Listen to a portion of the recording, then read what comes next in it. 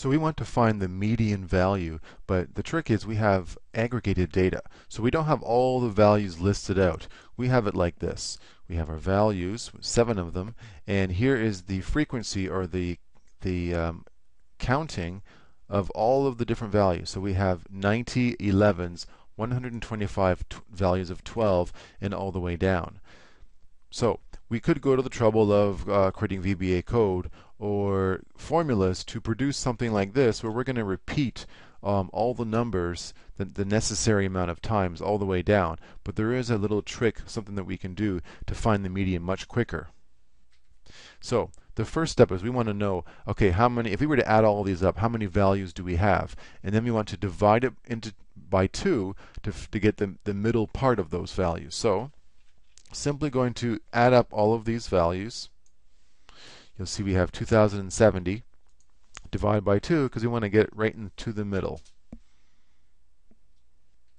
The second step is we want to create a pivot with a running total. So not totals like this that just represent the number of 14s or the number of 15s, but adding up the values as we go. So we highlight this, click Insert at the top, select Pivot Table right in here.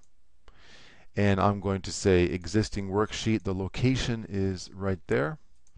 Click OK. Now, here's the field list. I'm going to take the value field and put it in the row label area. Take our frequency and put it down here in the values area. So far, this looks exactly the same as this over here. But now I'm going to left click in here, right click, and here it says show values as. You can just barely see it. And then what you can't see is on the right hand side, if you scroll down, select running total in.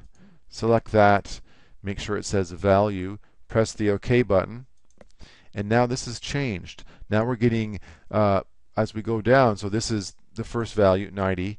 The 215 is adding up these two. 355 is adding up these three values all the way down to the bottom. So now what we want to do is look for this value in between the different pairs of values here. So hopefully this helps see the different groups of numbers. So imagine we're here that it's actually a 0. Between 0 and 90 is bin 1. Between 90 and 215 is bin 2. And between bin 3 is between 215 and 355, all the way down. So we can see that this value is in between, is in the 6th pair of numbers, 1029 and 1574. So that's the 6, and our answer is going to be the 6th number over here, which is the 17. So now we just have to add our index match. Now, the match, normally when you do a match, like a VLOOKUP, you want to find something, the exact value somewhere else. We know we're not going to find this value in this range of numbers.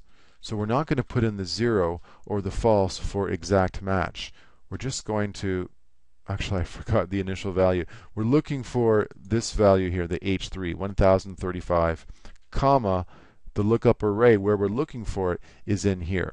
And as I just mentioned, we know we're not going to find that exact value, but this will work because it's always increasing as we go down.